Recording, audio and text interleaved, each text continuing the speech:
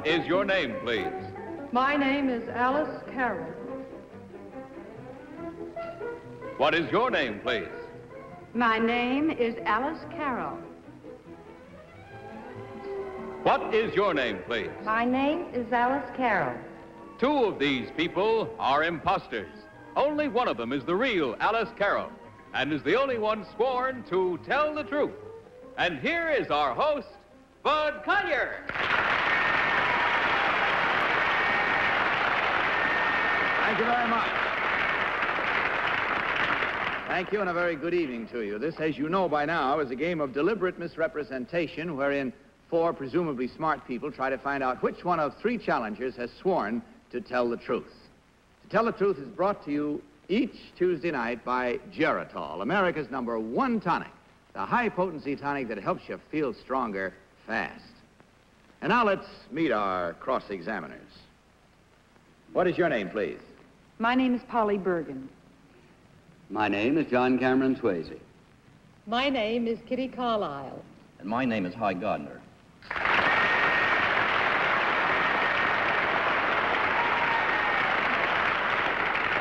Now, these three people all claim to be Alice Carroll. Of course, only one is the real Alice Carroll. The other two have assumed that identity, and of course, they do not have to stick to the truth. Now, panel, in front of you, there is a copy of an affidavit. Will you please follow along while I read it? I, Alice Carroll, am a former model, now living in New York with my husband and our 2 children.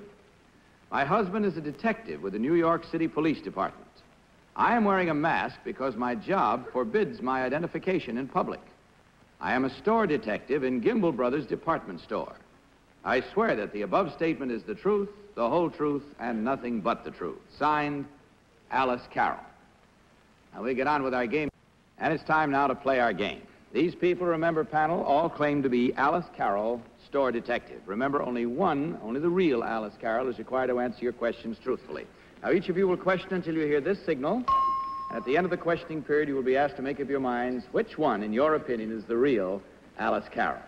Let's start our questioning tonight with John Cameron Swayze. John? Number 3, your husband is a policeman. That's right. When does the policeman take off his gun? When he goes to sleep. Number 1, what would you say to that?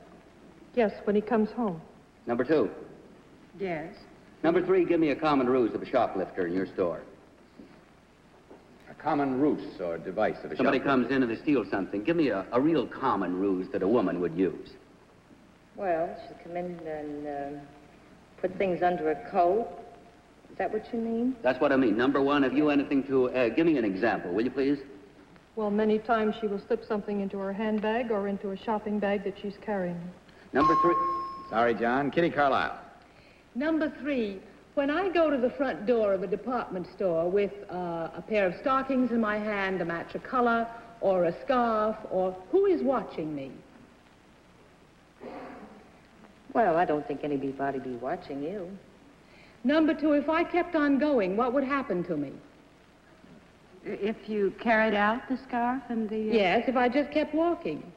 Then we would follow you. And then what would happen, number 1? Well, you would be arrested outside the store with the merchandise in your hand.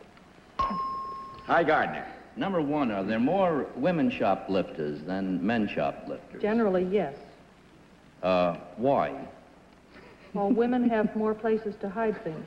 All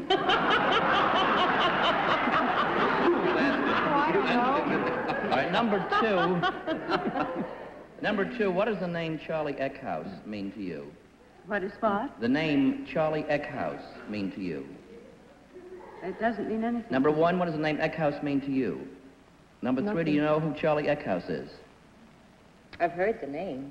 Do you know what famous comedian once had a mother who was a New York department store detective, a job similar to yours, number 3? No, I don't. Polly Bergen. Number 2, to your knowledge, what is the largest object that's ever been shoplifted? Well, this did not happen in our store, but among our protective department, it said that the largest object stolen was a boat. A boat?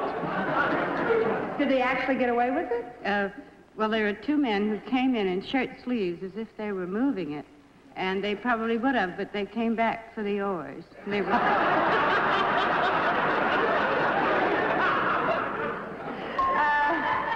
John Cameron Swayze. Number 2, if you get a thief, what do you do? Tell me specifically. If I have a thief, You catch a thief.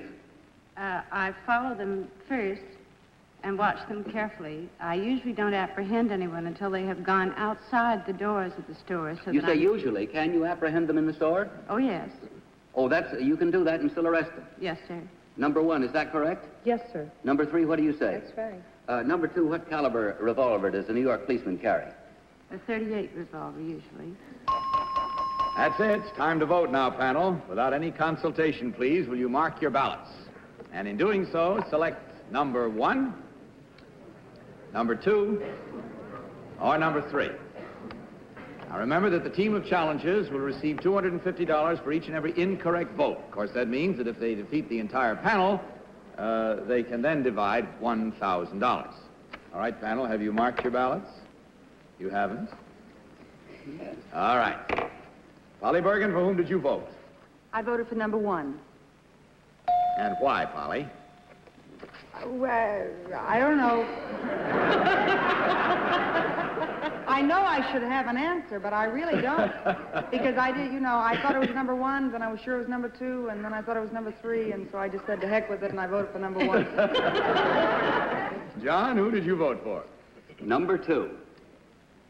And what was your reason, John? I love that story about the boat. Kitty Carlisle, you voted for? Number 2. And what was your reason? I thought number 2 held herself rather like a model. And that brings us to High Gardner. You voted for what? I voted for number 3. Uh-huh. And your reason was? Well, if Messi doesn't tell Gimbel, why should I tell you? But I will.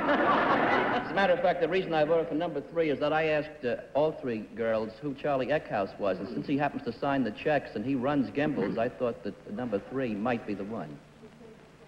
They're paid in cash. Yeah, but somebody has to sign a check before you can get cash, even shoplifters. Well, I don't think anybody ever paid a shoplifter with a check. In any event, let's find out now. Our minds are all made up, and we hope yours are too. If they are, don't change them now. Play right along with us. We're about to find out which one of these lovely people is Alice Carroll's store detective. So now, will the real Alice Carroll please stand up?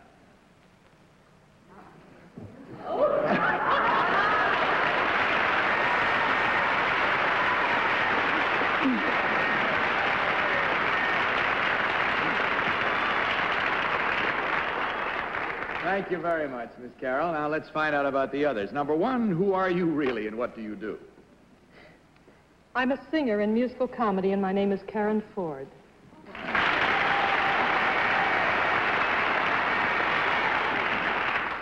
Miss Ford, might I have seen you in something? What shows have you sung in? Yes, I've done roles in Kismet, Guys and Dolls, Paint Your Wagon, Oklahoma. Well, you certainly have then. Number 2, how about you? Who are you and what do you do? My name is Virginia Payne. I'm an actress, and I have played the role of Ma Perkins on CBS Radio for 24 years.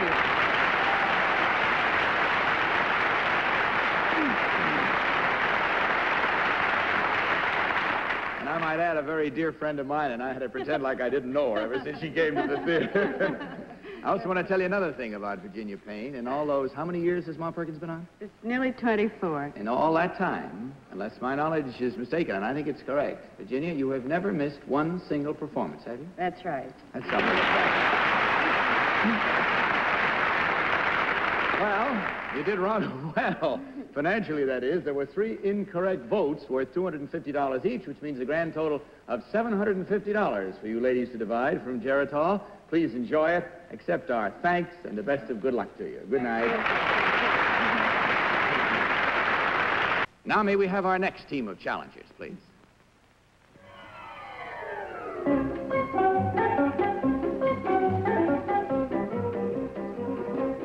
What is your name, please?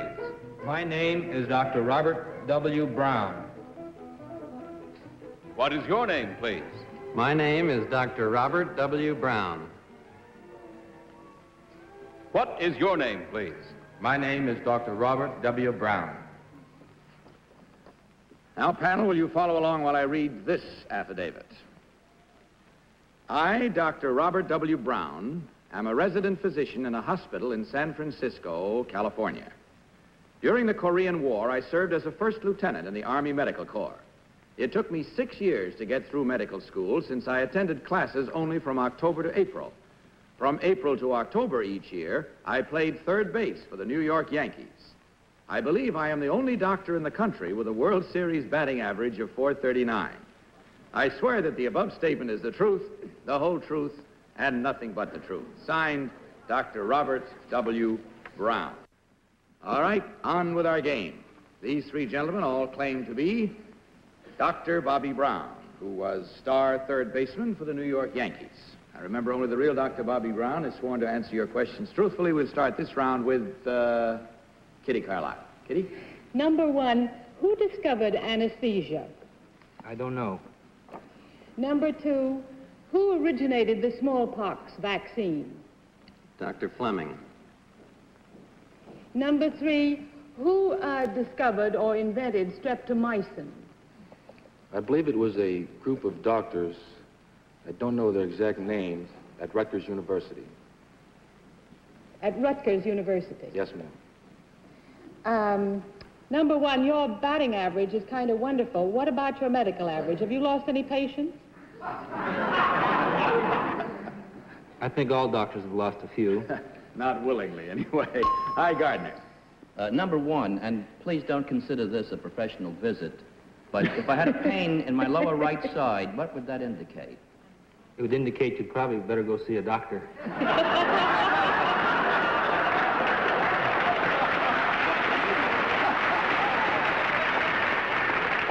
Guess I ought to see a foot doctor. Every time I ask a question, I put my foot in it. What is Toots Shaw's first name, number 1? I don't know. I've only known him as Toots. Polly Bergen. Sorry.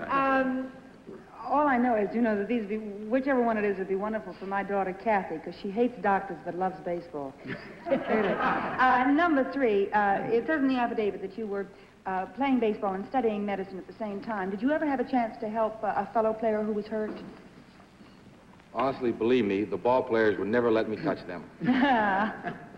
Number 2, could you tell me, what is Demerol? Well, Demerol is a drug that induces sleep. It's used many times to I see. birth Number of babies, 3, for instance. what is the medical phrase for glandular fever? I do not know that answer. Number 2? John Cameron Swayze. Number 2, what year did you rack up this .439 in a series? Well, this was the average of the 4 series that I played in 47, 49, 50, and 51. Give me very fast your batting average for the season each year. Well, it was I did better in the beginning, about 333 the first year in 46, and then I went down to Let's drop it right there. 300. Tell me what 333 means. How do you get that? Well, it's the number of hits divided by the number of at-bats. How many times, then, in 333 would you have to hit? How many times at bat? Can you give me that? The number... That's all right. Who owns the Yankees today? Del Webb and Dan Topping. What is Del Webb? Kitty Carlisle. Number 1, what are the duties of a first lieutenant in the medical corps? Well, they have a variety of duties. It depends on what type of assignment they're given by the Army. Well, I mean, when you're in actual combat, if there's a battle going on, what do you do? Well, if you're in combat and that's your assignment, you usually work in an aid station. That's it. Once again, it's time to vote, panel. So again, with no consulting, will you please mark your ballots? And select number 1, number 2, or number 3. All marked, panel? Polly, you ready? All right. Polly Bergen, for whom did you vote? I voted for number 2. Why? Well, he sort of knew the definition of Demerol. He was almost too smart. It's probably number 1, but... do you ever get the feeling I really know nothing about this game? I think it's number 2 because he did know that definition. You're just fighting yourself, that's all. John Cameron Swayze. Number 2. And what was your reason, John? I just like the looks of him as a ball player and as a doctor. Kitty Carlisle? Number 1. What was your reason? Well, number 2 said that Fleming invented the smallpox vaccination. Is that right? No, it isn't I didn't right. think it was right. I thought he invented penicillin. That's right. So I think number 1 looked more like the fella that I was looking for. Well thought out. You may not have known he was the fellow you were looking for, but in any event. Hi, Gardner, your vote, please. I voted for 1 for the very same reason, Dr. Fleming. The same reason. Same The reason trip on as, Dr. Fleming. All right, there we are with our votes. How about yours now? Play fair and square with yourselves and have fun, and don't change your mind, because now we are going to find out which one of these persons is the real Dr. Bobby Brown. Will the real Dr. Brown please stand up?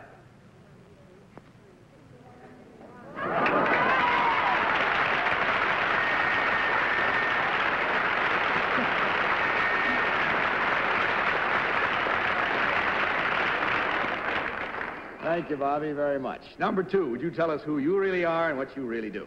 My name is Calvin D. McCracken. I'm an inventor, an engineer, and president of Jet Heat Incorporated, and I'm the New York State Squash Rackets champion. Now,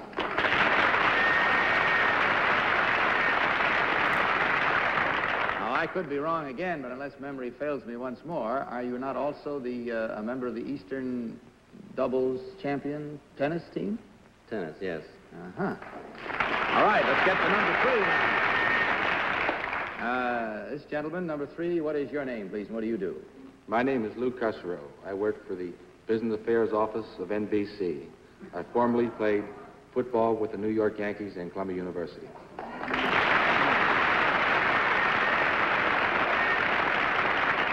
He didn't just play football with Columbia University. He was All-American, 1948 or 9? Which was it, Dave? 48. 48. All right, gentlemen, let's see how well you did now. There were 2 incorrect votes at $250 each for a grand total of $500 from Jarrett Hall for you to divide. Thank you very much. Hope you had fun being here. We did having you here. Good night.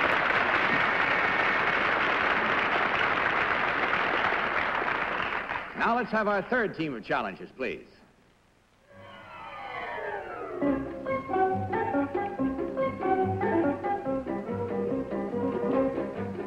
What is your name, please?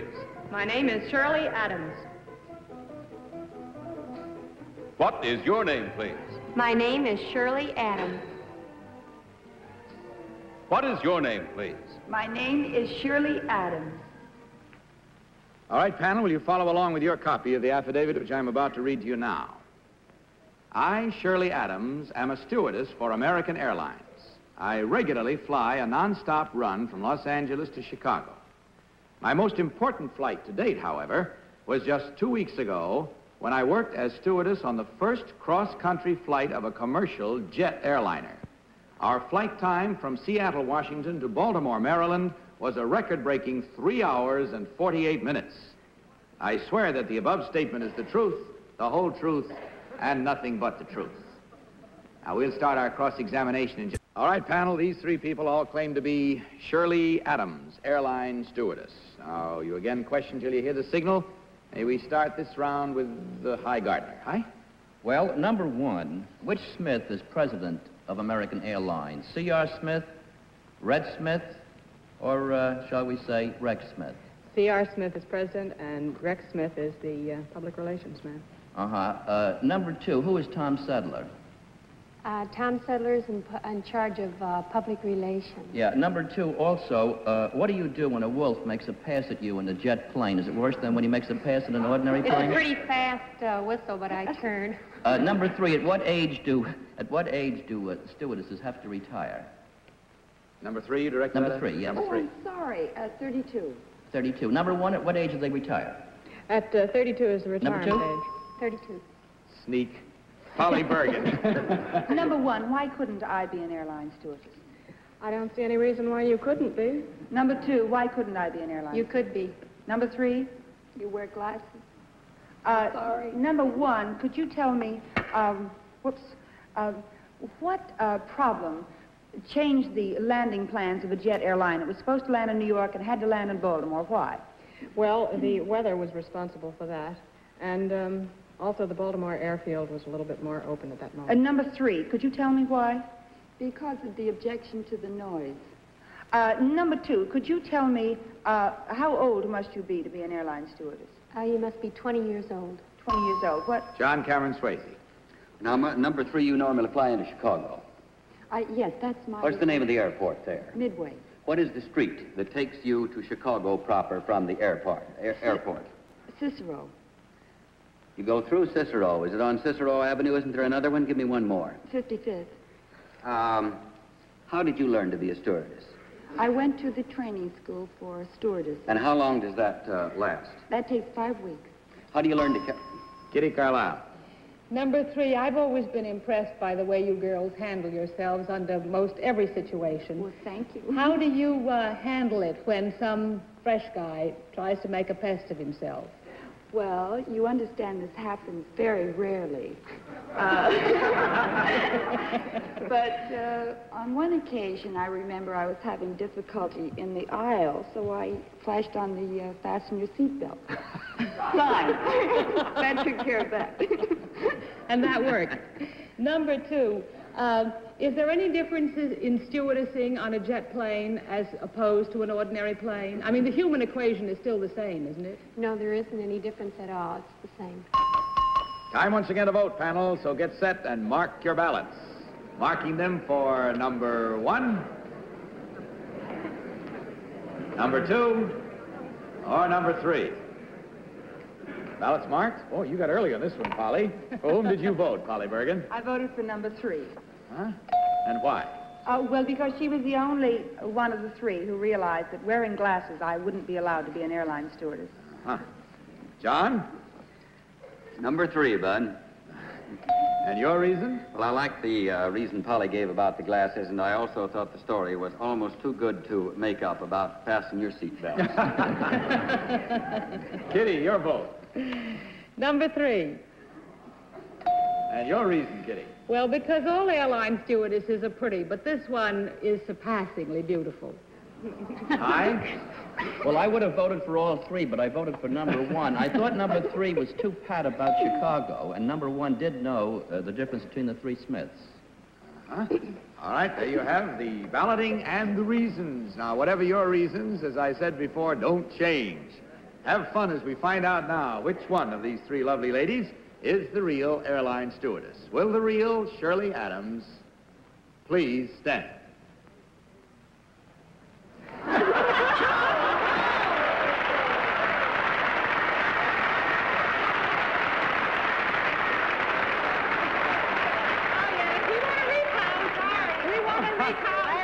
All right, what's your question, Polly? Why did you say I could be an airline stewardess? Well, I didn't even think about your glasses at all. I just thought you were real pretty, and I... Well, you know, that makes a lot of difference in the way we vote. Well, you can wear glasses, but you can't wear them on flight. Like Oh, you I serve your thought meal you to- had to have No, 20/20 you can wear vision. glasses. You have to have 20/40 vision. You don't have to have 20/20. 20/40 is fair. All right. Well, there we are. Let's take a quick look now and see how well they did, and the panel is going to groan a bit, but the challengers won't because you fooled them completely. That means a total of $1,000 from Geritol for you to divide. Happy flying to you. Good night, ladies, and thank you for being with us tonight. Good night.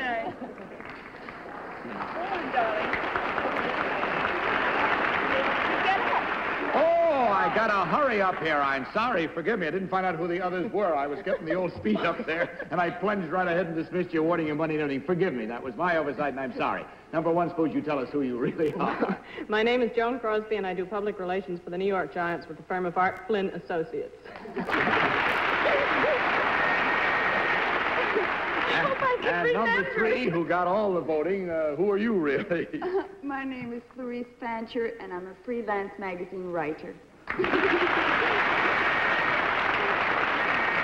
Again, I thank you, and I'm sorry I nearly missed up on finding out who you were. I wouldn't want to miss that for the world. And enjoy your $1,000 from Geritol. Good night again, and God bless you.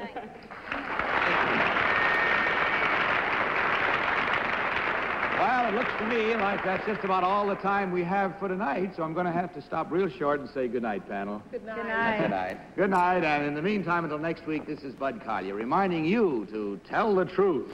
Good night, everybody. Travel arrangements for To Tell the Truth are made through American Airlines.